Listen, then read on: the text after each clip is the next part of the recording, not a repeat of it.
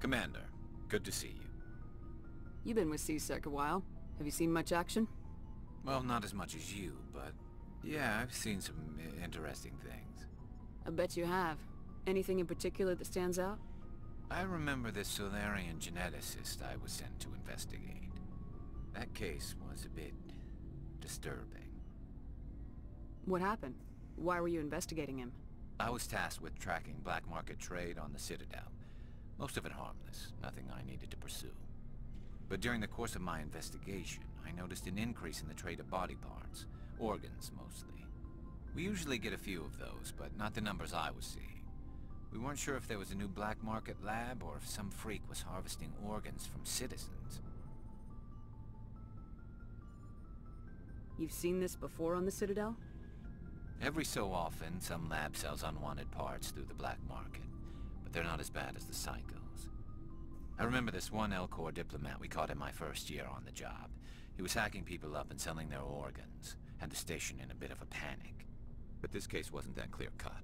Turns out there was more going on than we first realized. So how did you figure out what was happening? First, we got a hold of a sample and ran DNA tests. The weird thing was, the match led us to a Turian who was still alive and was very convinced he'd never lost his liver. After a bit of digging, I discovered this Turian worked briefly for Dr. Saleon, the geneticist. So I went to his lab hoping to find evidence of cloned organ development. But there was nothing. No Salarian hearts, no Turian livers, not one Krogan testicle.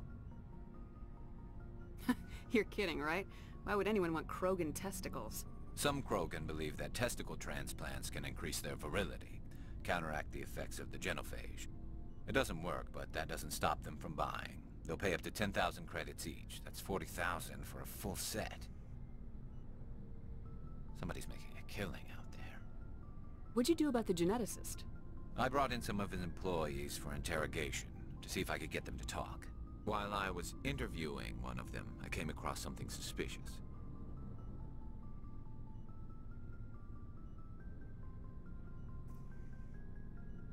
Good thinking. Lackeys are always easier to scare. Exactly. Though in this case it paid off in a different way. One of my detainees started bleeding profusely during the interview. We offered to patch him up and he got frantic, freaked out. I ordered a full exam to find out what was going on. Our medics found incisions all over his body, some of them fresh. That was our big break. These people weren't just Dr. Saleon's employees. They were test tubes. Walking, living test tubes.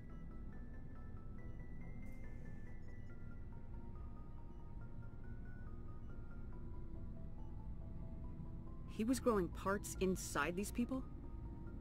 Exactly. He cloned their organs right inside their own bodies. Then he harvested them and sold them off. Most of the victims were poor. He'd pay them each a small percentage of the sales, but only if the organs were good. Sometimes an organ wouldn't grow properly, so he'd just leave it in them. Most of them were a mess, but only on the inside, hidden so nobody could see it.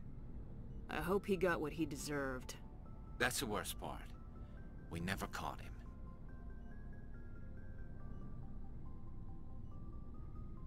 Why not? What the hell happened? He ran, blew his lab, grabbed some of his employees, and headed for the nearest space dock. By the time I found out, his ship was already leaving. He threatened to kill his hostages if we tried to stop him. But you went after him anyway, right? I ordered Citadel Defense to shoot him down, but C-Sec headquarters countermanded my order. They were worried about the hostages, worried about civilian casualties if the ship was destroyed so close to the Citadel. I told them those hostages were dead anyway. He just used them to make more organs, but they wouldn't listen. No wonder you hated it there. Those idiots just let him fly away. Yes, they did. I went to Palin and told him what I thought of him and his policies. He said if I didn't like it, I could quit. Well, I almost did. All they had to do was disable that ship, stop him from running. Maybe the hostages die, maybe they don't, but at least we stopped the bastard responsible for it all. A few casualties is a small price to pay to stop someone like that. Yeah, exactly. I mean, those hostages might be wishing they'd died by now anyway. Just wish I could have stopped him. That's all. Do you have any idea what happened to Dr. Saleon? I sent out feelers from time to time, hoping to find something. I thought I'd found him a while back. He changed ships and changed his name to Dr. Hart, his idea of a joke, I guess. I told the military, but they weren't convinced it was him. I got the transponder frequency for his new ship, but I just can't get anyone to check it out. I'll check out the coordinates when I get a chance. I was hoping you'd say that. But Commander, take me with you when you go. If it's Saleon, I want to be there when you find him. What do you want, Shepard? Why did you become a mercenary? Lots of reasons. Such as? Such as, I needed to get out of our system. I needed to eat. I needed to survive. Why not stay and help your people? I tried to help. That's why I had to leave.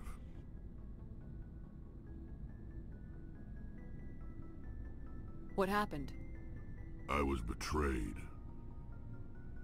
I was head of a small tribe. We were trying to restore order after the war, but the other tribes were against us. They followed Jared, one of the few warlords who survived the war with the Turians. But he was old, and so were his ideas. He wanted to continue the war. He wanted us to fight. Turians, Salarians, each other. It didn't matter who, as long as we were fighting. What did you want? I just wanted Jared to shut up, to stop his ranting. I wanted him to stop leading the tribes astray. But he couldn't understand how much things had changed. We didn't have the numbers to go to war.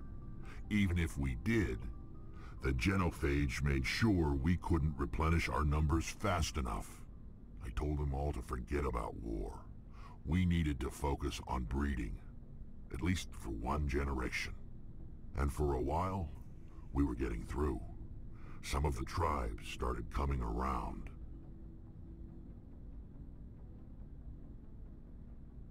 I take it the warlord didn't appreciate that. No, he didn't. He arranged a crush with the tribes. A meeting on neutral ground. He wanted to talk. We met at the Hollows, near the graves of our ancestors. The skulls of our dead laid bare to remind us where we come from, and where we all go. It's as sacred as any Krogan place can be. Violence is forbidden. Sounds like a trap to me. You must have suspected as much. I did. But when your father invites you to a crush, well, there are some laws that even we hold sacred.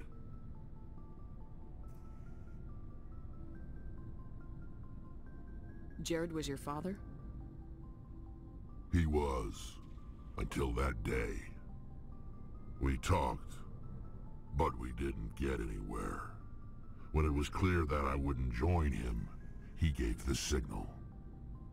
His men leapt from the graves of our ancestors like Krogan undead. The few that were loyal to me died quickly. I escaped with my life, but not before I sank my dagger deep into my father's chest. That is why I left, and that's why I'll never go back. So long, Rex. Shepard.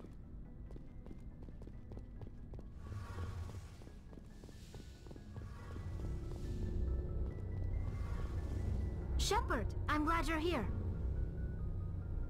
Why are you so cheerful? I'm sleeping much better now. I guess I'm getting used to how quiet your ship is. I still think a lot about my pilgrimage, though. I know Steren's our top priority, but with all the worlds we go to, I was hoping to find something to bring back to the flotilla.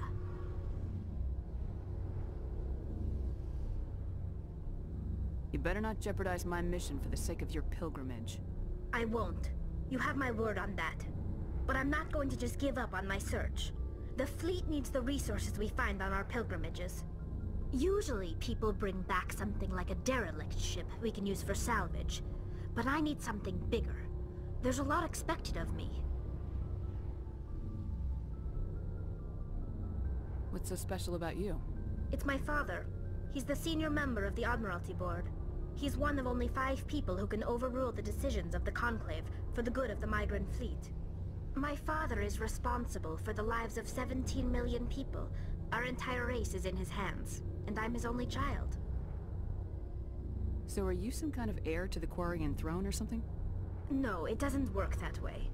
My father's position isn't hereditary. I'll probably never serve on the Admiralty Board myself. Officially, I'm just the same as any other citizen. But it doesn't work that way in practice. People have always treated me differently because of who my father is. Why didn't you tell me this before? I guess I'm just tired of people judging me because of who my father is. Everyone's waiting for me to do something great on my pilgrimage. Something that will forever change our lives for the better. If I don't, it's like I failed, and that reflects badly on both me and my father.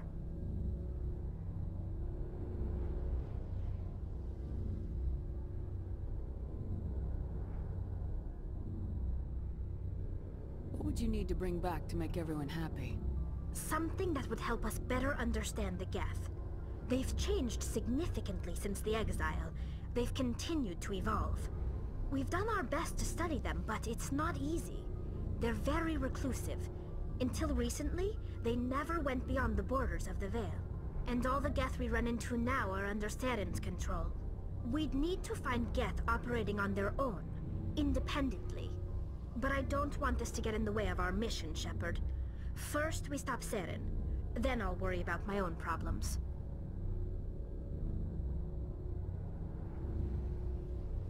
What was your father like? It wasn't easy growing up as the daughter of one of the Admiralty. Even before he joined the board, he was a prominent figure. People looked to him for leadership. He had to set an example, and he expected the same of his daughter. Plus, he was pretty strict, a military man through and through. He never allowed me to settle for anything less than excellence. As a kid, I sometimes felt like he was pushing me too hard. But now I'm old enough to appreciate what he taught me. The world doesn't owe us anything. If we want something in life, we have to earn it. Where was your mother in all this? Mother was around, but she always seemed to kind of blend into the background. Almost like she was overshadowed by my father.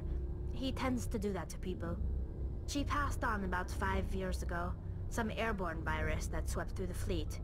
Happens sometimes when the filters start to break down. I think my father took it pretty hard. After she was gone, he became even more focused on his work. I think that was his way of dealing with the grief. Sounds like a tough upbringing. You don't resent your father at all? Like I said, it wasn't easy. My father's not the kind of person you bond with. And he wasn't around all that much. Too busy. People counted on him, and he took his duties seriously. Even when he was around, he always seemed a bit distant. Like his mind was always somewhere else. Come to think of it, I can't ever remember seeing him smile. Not once. It's like he was always weighed down by all that responsibility. I mean, I know he cares about me, but he never really showed it, not in the usual way. I guess the best thing I can say about my father is that I respect him.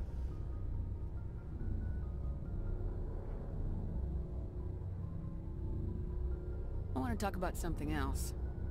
Like what? I should go. See you later.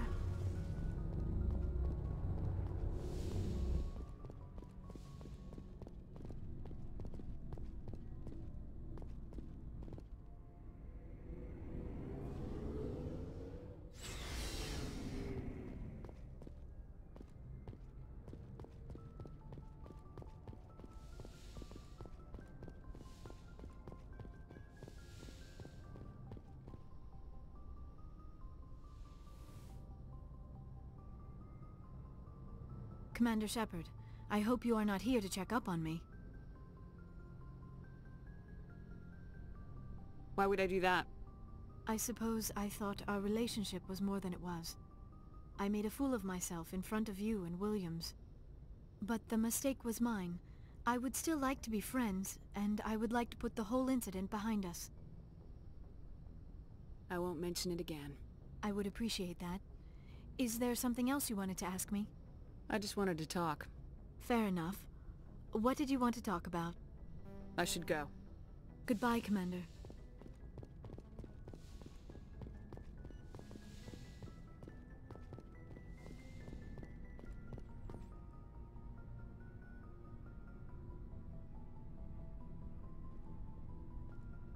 Commander, do you have a minute? What's on your mind, Lieutenant? Off the record, I think there's something wrong here. This Saren is trading people to aliens for some kind of lost knowledge, but we can't get backup from the Council? Sorry, Commander. There's writing on the wall here, but someone isn't reading it. We've got our orders. Bellyaching won't change them. I hear you. It just seems like a group that's been around as long as the Council should see this coming. Sorry if I got too informal. Protocol wasn't a big focus back in Bot.